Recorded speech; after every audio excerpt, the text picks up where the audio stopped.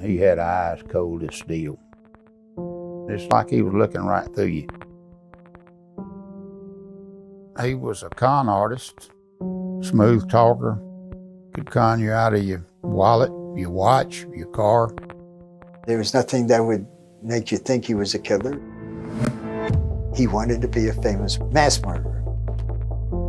He killed men, women, boys, girls. He didn't discriminate. If he decided to kill you, you'd had it. Just about everywhere he went, he left a body. The Casanova Killer. I fell in love with him for maybe an instant.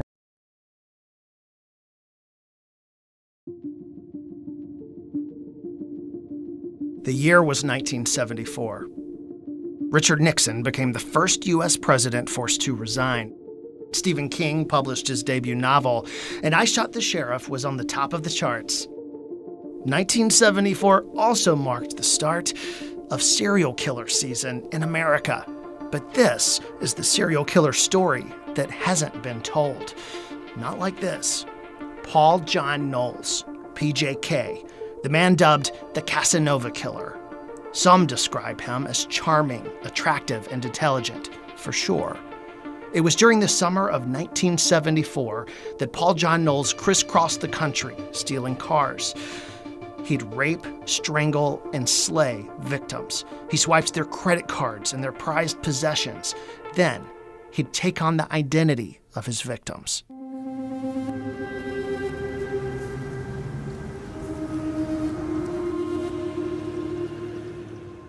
I worked for people who paid me and were professional criminals. Knowles was a criminal, a repeated criminal. Should have been a professional criminal, but he was an amateur. Pleasant, he was always pleasant. He didn't use curse words. He wasn't rude. He was polite. He was sort of passive to some extent. There was nothing that would make you think he was a killer. When I first met him as a burglar, he was just a loser, a guy that can't stay out of jail. Paul John Knowles wanted infamy, but notoriety never followed. PJK failed. No one talks about PJK when they mention Ted Bundy, John Wayne Gacy, or the Son of Sam. But this serial killer knew his fate, and he planned for it by recording confessions of his killings. He was coming back from Key West, or somewhere in the Keys, and he calls me, and when he gets to Miami, and he says he's got to talk to me. It's important, he's got to talk to me. And I met him sometime around 9 o'clock at night at a bar, and that's where he tells me he's a mass murderer. Right away. I said, okay. He said, I'm a mass murderer. Brace yourself. And I said, oh, okay. And I laughed at him, I think.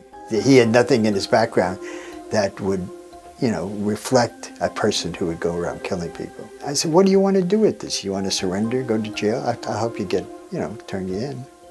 No, I don't want to do that. I want to have it documented. I want a book. I want some record made. After 5 months on the run, the alleged Casanova was shot and killed by police. But PJK kept a log, recording the details of his murders on secret tapes left to his lawyer. He claimed to take 35 lives. But here's the thing. Investigators can only account for 18 deaths, and at least one victim got away. My name is Barbara Maybe Abel.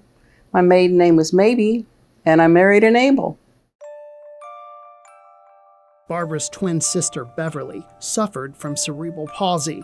The two women were living together when a serial killer showed up in their West Palm Beach home. If I would have met Paul John Knowles at a nightclub, I would have gone out with him. He was very good looking. For an instant, I thought it was my ex-husband. I only marry good-looking guys. And here I am in the same house that the kidnapping happened. So in 1974, on November the 14th, the day I'm never going to forget as long as I live, I knew something was wrong. And he said, don't turn around or I'll shoot you. And of course,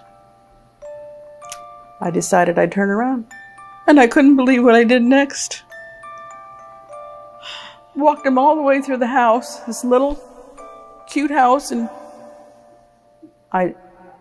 something made me go into the bedroom where Beverly was.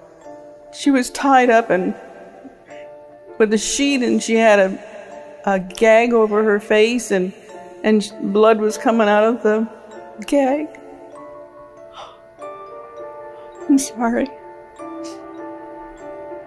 This maniac's in the bedroom with me, and he just finished tying up my son in the other bedroom, and I said, get the gag from out of her mouth. My God, she's got cerebral palsy. She's handicapped. What did you do to my sister? I said, did you rape her? And he says, I didn't do anything. I didn't hurt her. And I said, if you raped her, I said, I'm going to kill you. I said, that's my sister. And I knelt down beside the bed and talked to her. And I said, we're okay. I said, I'll give him the money and the keys to the car, and then he can go, okay? So she just nodded her head yes, and I kissed her.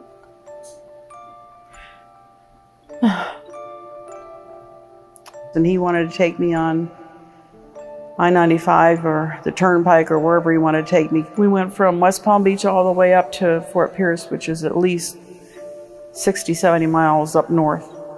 He gets a motel room, and we go, and he said, just pretend like we're married. And it didn't even cross my mind that I would be raped.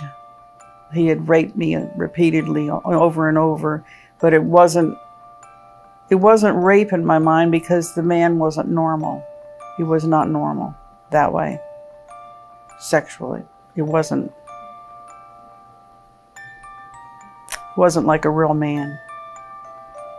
He wasn't like a real man. He was trying but couldn't do anything. Impotent. When he tied me up, he always made it real loose. And then the last time, he didn't know that he left the keys on the nightstand. He didn't know that he did that. He just locked the door and went his way. And so I started sawing my sheet thing off, and I got myself loose. It wasn't even 15 minutes later, and the whole world was right there by my side. God bless them. I know what the paparazzi is now for all these stars. It's like, it was that bad. Then they take me like I'm a criminal, and I go to the Fort Pierce police station. I'm thinking, oh, I need to save him because he's really, really sick. Thinking he only killed like one person, so. Whoa, did I even, I didn't know. I was a copywriter. I know that's what saved my life. I had no idea how many he had murdered. He tried to keep telling me, and I wasn't listening. I mean, who wants to hear that? And I was telling him, like, why do you want to write a book? And he wanted to be famous. Famous for what? Murdering a person? I fell in love with him for maybe an instant.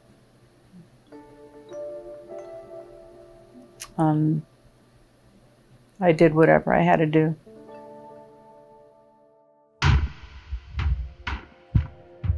Barbara gave PJK an 8-hour head start. He took off in her car.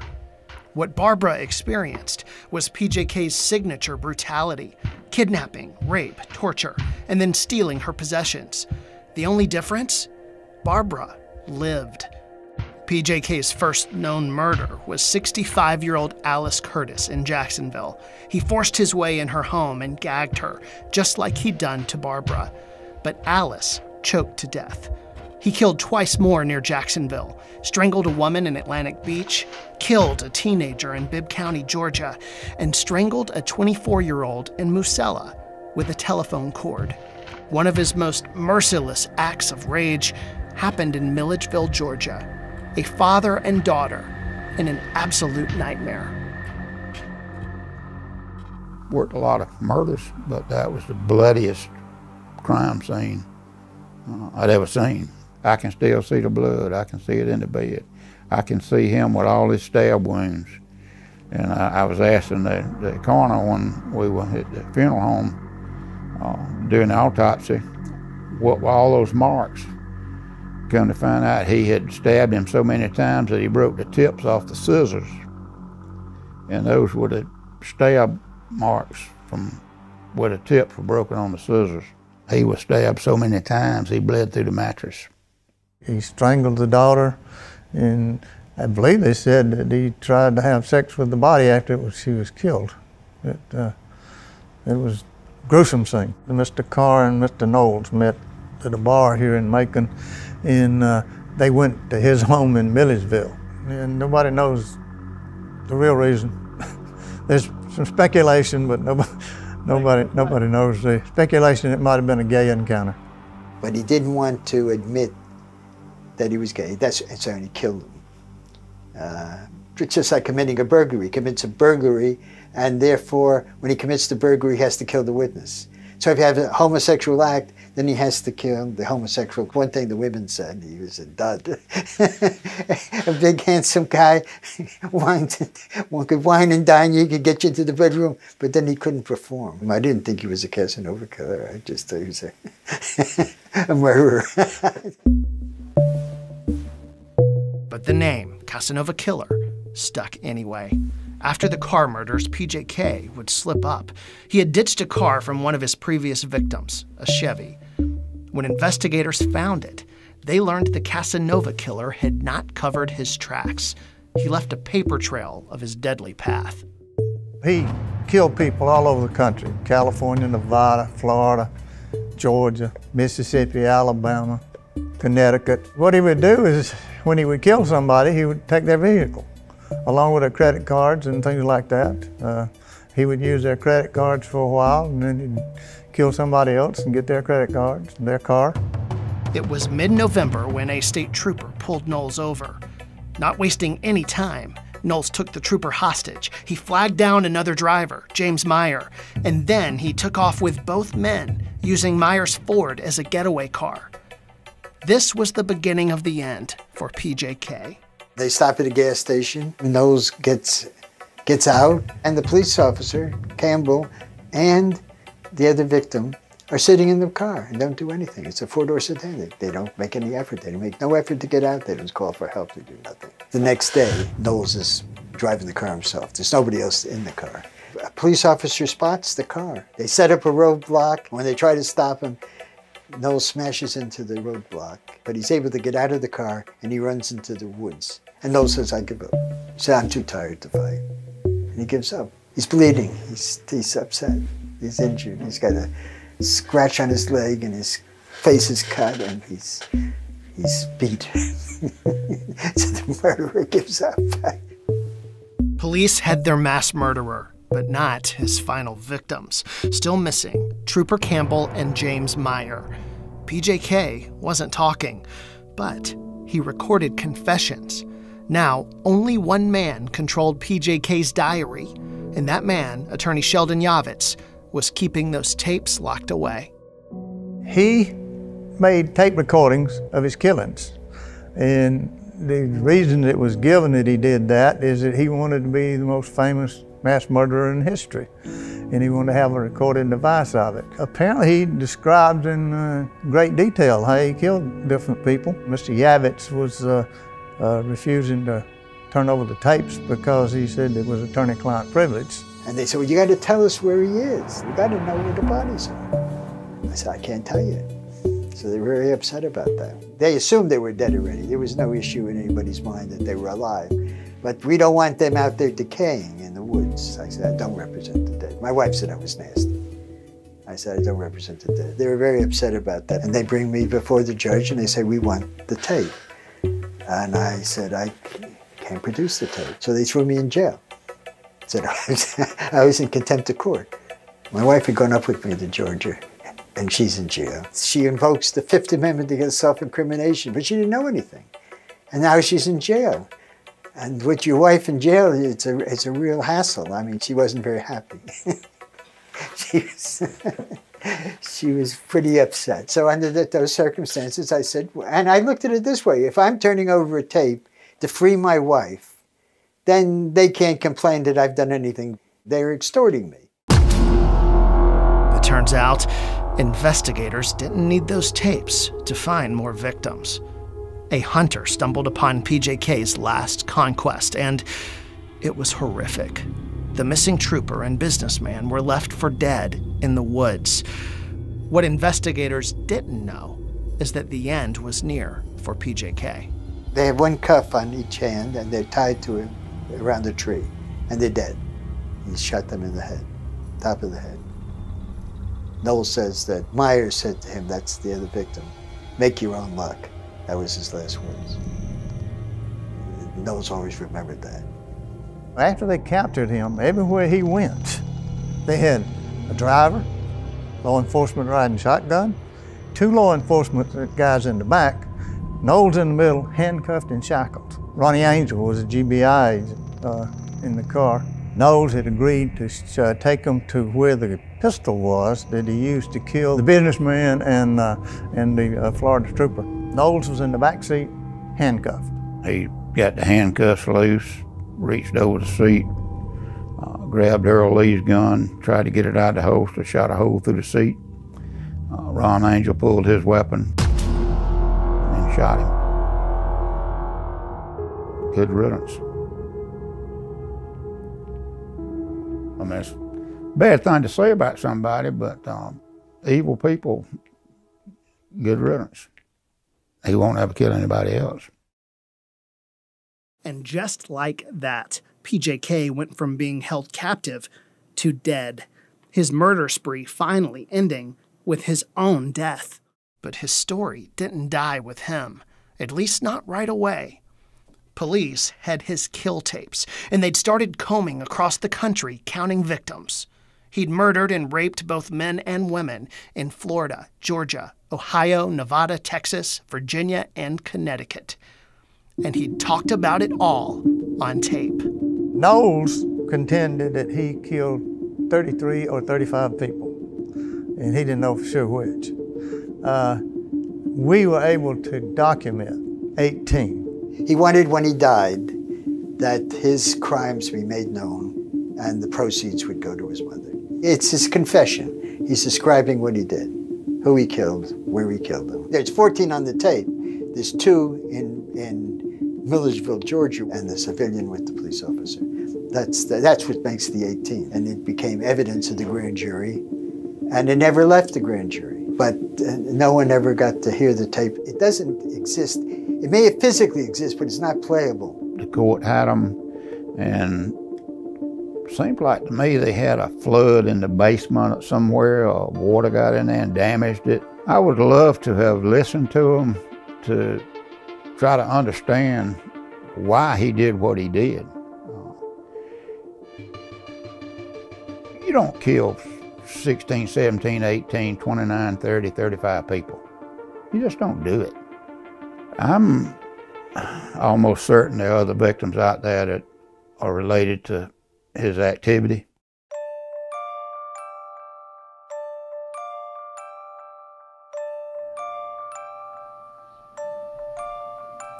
Now that I know that he killed over 35 people, men, women, and children, I was thinking, you know, like, what made that person become a murderer, a serial killer?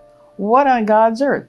I researched his background and stuff, like later on, you know, it took me years to do that. What would make him turn into a murderer?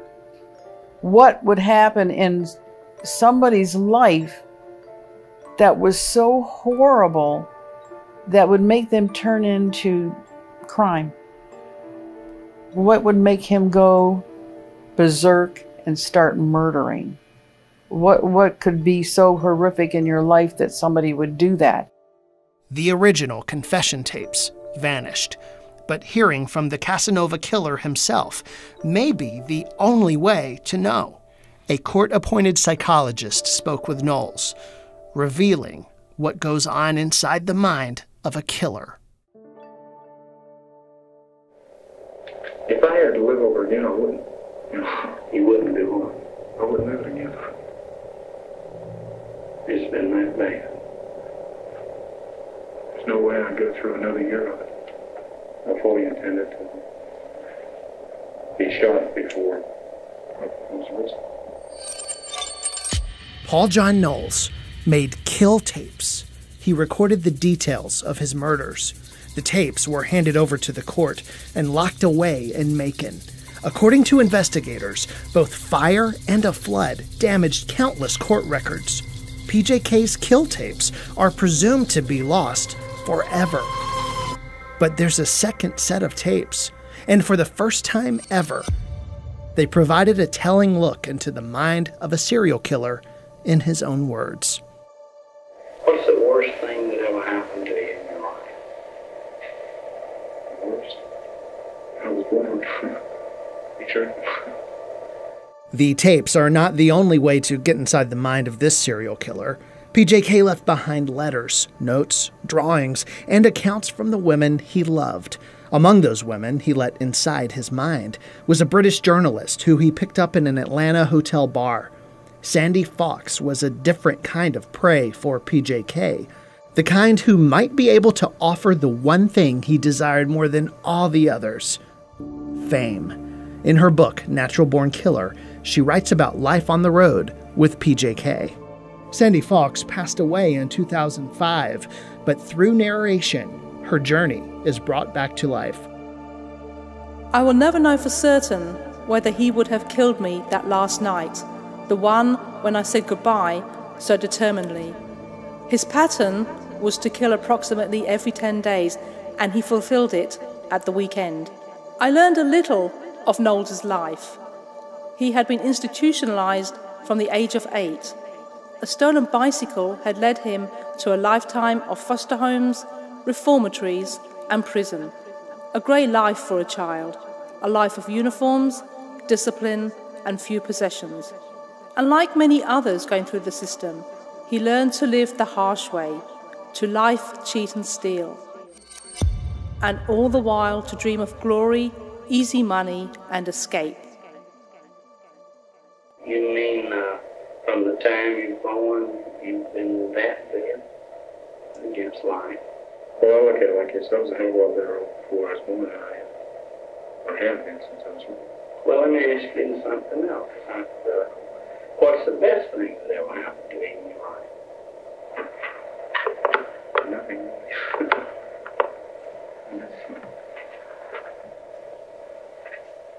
Nothing good to me. I'm a criminal.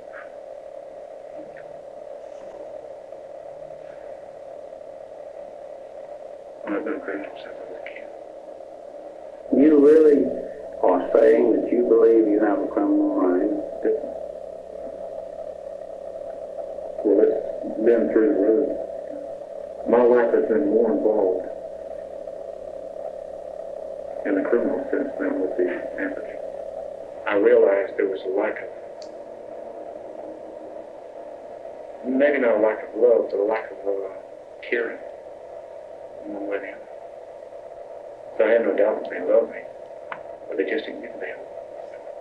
Well, if you love somebody, how can you not give a damn? It's possible. It's possible. Well, perhaps they did give a damn, but they just didn't know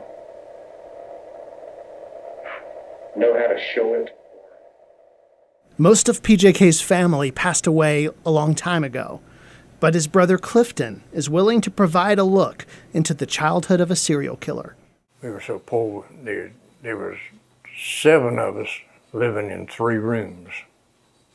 It was like a great room where Mom and Dad slept in. A little bedroom and a kitchen. We had an outhouse. You know, when you're a child and certain horrendous things happen to you, you tend to block them out. In today's climate, we would all been taken out of the home. We would all been taken out of the home and probably fostered out. There was a lot of physical abuse. My father would call them, he called them whipping.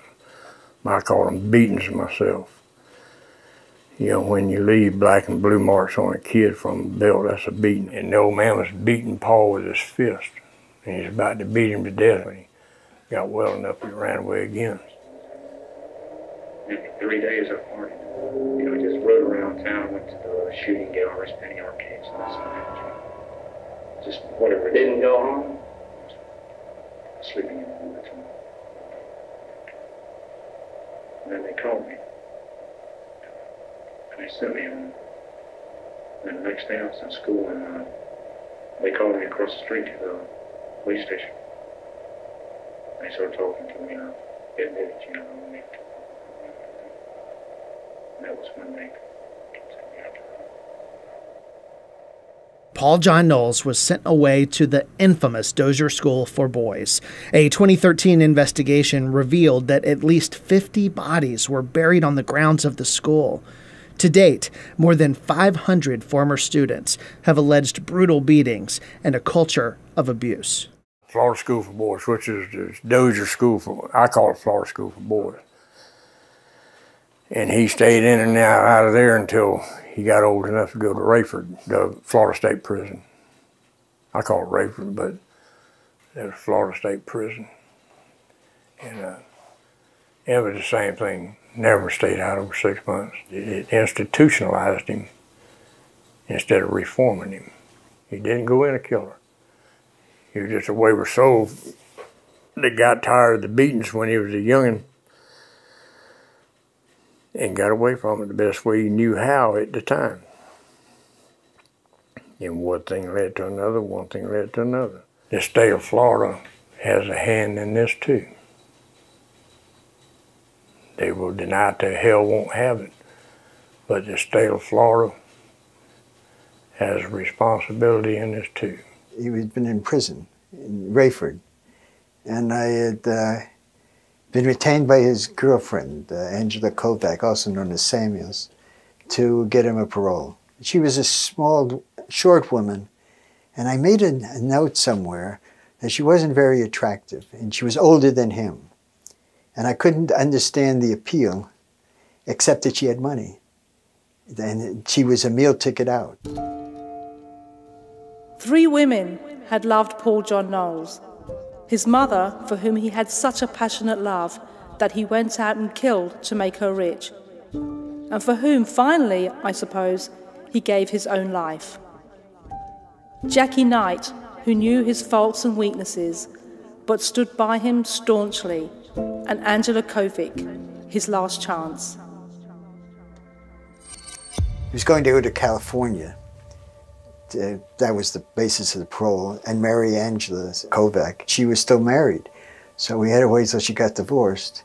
He was released from Florida Penitentiary in like the spring of 1974, and he went to California to visit the young lady out there, and they were going to be married. And when he got out there, she had talked with a psychic or something and told her that there was this bad guy that was going to come into her future, and she broke off whatever it was, and he came east and started killing folks. Came back to Georgia, came back to Florida, and that's when he started on his kidnapping, raping, murder spree. Well, it seems like something triggered him to start. His attempts at love had all failed him. His mother, Bonnie Knowles, who he adored, had allowed his father to send him away. The loves conducted by mail with Jackie and Angela were both childish and swaggering, the letters filled with sexual boasts. "There are only 2 things I like to do on a rainy day," he had written Angela, "sleep and make love. And I very seldom get sleepy." The lined paper was smothered with kisses, the envelopes with crayoned drawings. Nothing came out of these relationships because they were based on fantasy. He called me to pick him up at the airport. He told me one little thing what happened out there, that the lady out there was seeing a black man. And Paul liked to beat him half to death. That's what he told me. And evidently, and Paul was a little bit of a racist too. And so that's why he beat the black guy about half to death. He was thinking that was going to be a relationship for him. And he got out there and he found out that it wasn't what he thought it was. And I think that that's what set it off. His failed relationship with Angela Kovac started the murder spree, but over the course of the next 5 months, Paul John Knowles kept returning to the same woman, former girlfriend Jackie Knight. He'd stop and stay at her house in between killings. Jackie claims she had no idea that's where he'd go. He was around my children, babysitting my children while I'd go shopping or have to go pay bills. He would do this. He would babysit my kids. You think if I'd known he was killing these people, I'd let my kids be involved? It was an embarrassment to me and my family that I could have been so naive to have gotten involved in someone like this. And I'm just afraid, you know, they probably thought I might have been involved in some way or knew something in some way.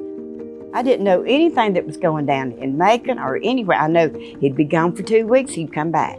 He'd stay 3 or 4 days, he'd be gone again. He'd sleep on my couch. He would see to it that the kids had Christmas. He would see to it that they was well taken care of when it come to school.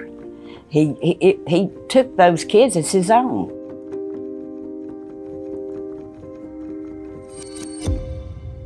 So he embarked on his journey, a 20,000-mile round trip on which he saw the vast grandeur of America. Perhaps we wondered why, when there was so much, he had so little. After his capture, he told his lawyer he had let his victims know their fate beforehand.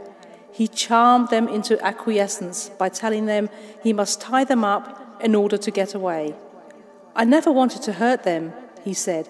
He could not understand their terror, and when killed them, he felt no remorse. If you could change your life from the point you're at right now, where would you go back to make the change?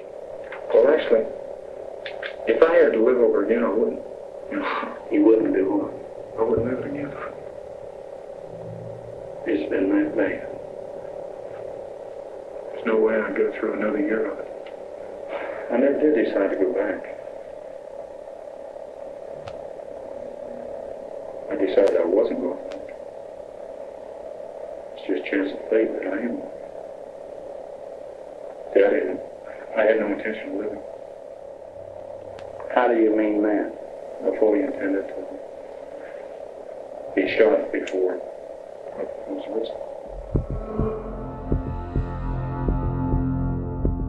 I think in his heart he knew what was the end result, what was going to happen.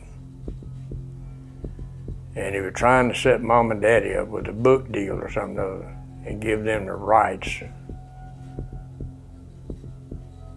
know, for anything that happened with the tapes.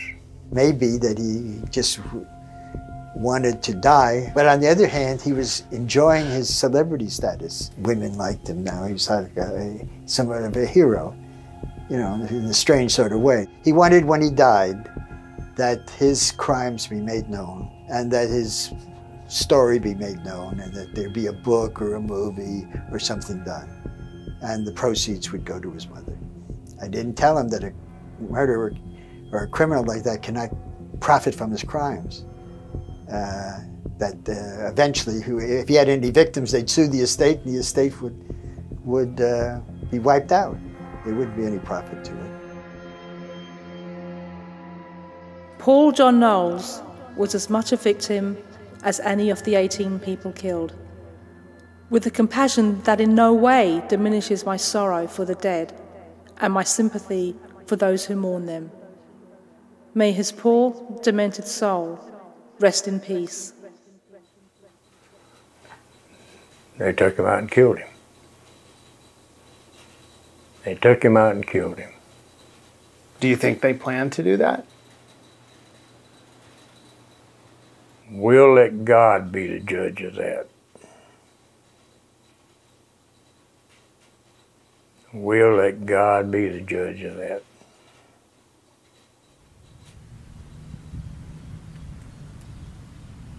It took a while to get over it, but eventually it just faded away. I always knew, I'd tell my wife that this day would come. This day would come. Something just told me that it would. What about this day? Interview. That somebody would have some questions. Is there anything you've been waiting to say on this day? The 2 girls. He didn't do it.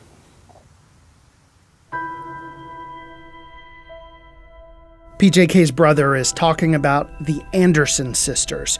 Those two little girls are believed to be PJK's second and third victims, but it's not a clear-cut case. And when the girls went missing, it just totally changed everything. Mylette liked to play with baby dolls. If you've seen her, she always has a baby doll. And that was the book reader. We call her the bookworm because you see her, she had a book. Everybody said Paul Knowles was in the area at the time the girls went missing. About 5-6 years later, we put the tombstone down there at the cemetery. I just knew they was gone and they never come back. Instead of a final resting place, these gravestones mark heartache and uncertainty. The girls' bodies were never found, despite court documents that indicated PJK offered specific details about them on his infamous kill tapes. He gave a direction how to find them. Something about two palm trees supposed to be connected like a heart, and they went out and searched it. They never did find the area or nothing. I don't think we'll ever get closure out of it because it's been too long. And if anybody really knew anything, I would think by this time it would bother them so much on their mind that they would come out and say something. And I just don't think there's nobody out there that knows. I think it's time to let it go. This is it.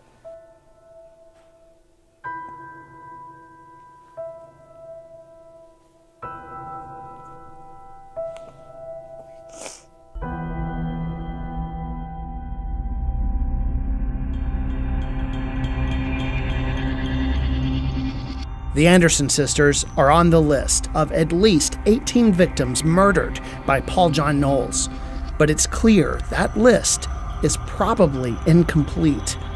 Debbie Griffin disappeared while hitchhiking in Bibb County during PJK's killing spree in October 1974. This FBI file names him as a suspect, but the investigation has never been closed. These images from the case file show evidence of her grisly death. Her body tossed in the woods, undiscovered until nearly a year later.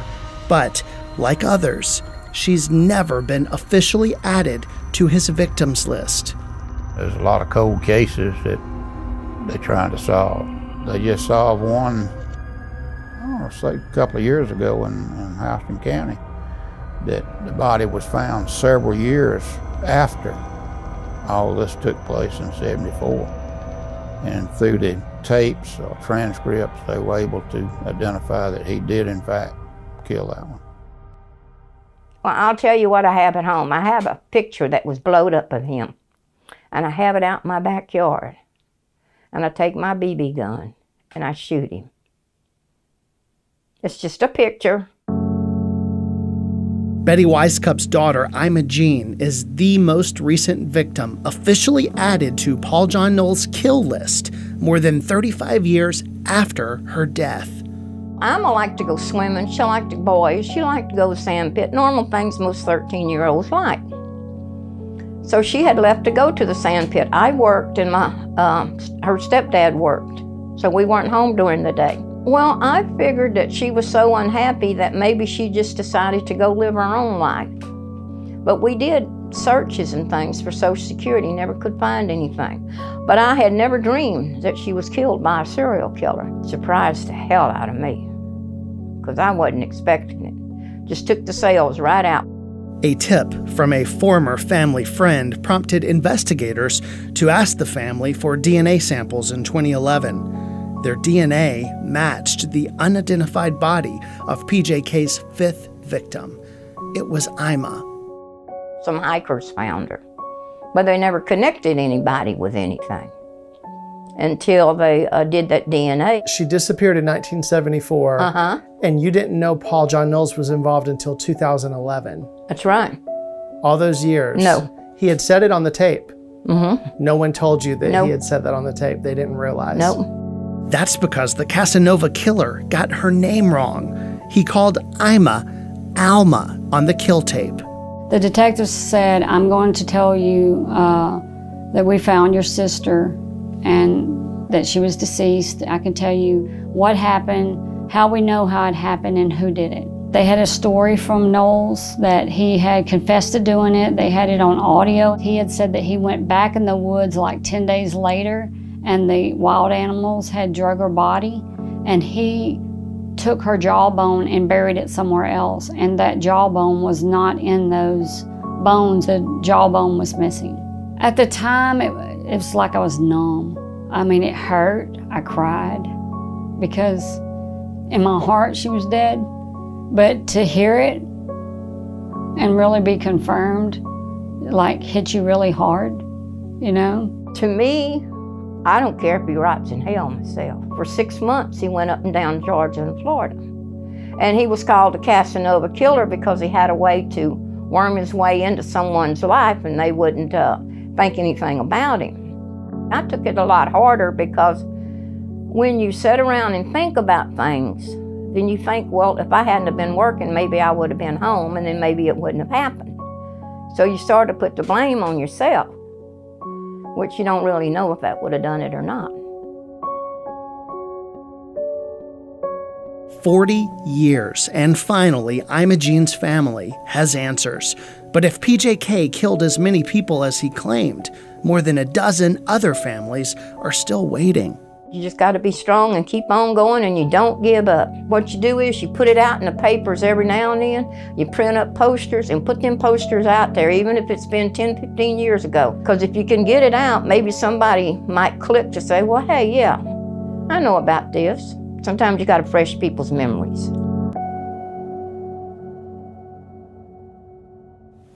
When you hear the name Paul John Knowles, what goes through your mind? How many people have still not been identified as victims of Knowles? Serial killers, they kill a lot of people. You find some you don't. You heard the old saying, leopards don't change their spots, killers don't change their MOs. I'm really surprised that he, quote, has not gotten the notoriety that Ted Bundy got, Charles Manson got. He wanted notoriety, but he never got it. I'm almost certain there are other victims out there that are related to his activity. How many, I don't know. The people in Florida are working on a cold case that they're trying to link to him, and I'm sure there are bodies in the woods somewhere that he left there. Again, he was just probably the most brutal person I ever dealt with. Just about everywhere he went, he left a body.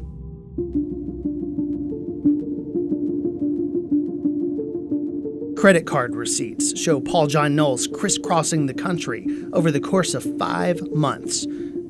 He made more than 100 stops through at least 40 states. So what happened to the other victims? Maybe there are only 18, but there are also a lot of unsolved murders along that path. Law enforcement agencies in at least 3 states tell us they're now re-examining cases after we asked about potential connections to Paul John Knowles. The so-called Casanova wasn't really a notorious lover. Instead, he was just a thief, a liar, and a cold-blooded killer. He may be long dead, but the investigation into his murderous spree now has new life. He was a con artist. He could con you out of your wallet, your watch, your car. He was a smooth talker. What makes a person do what he did?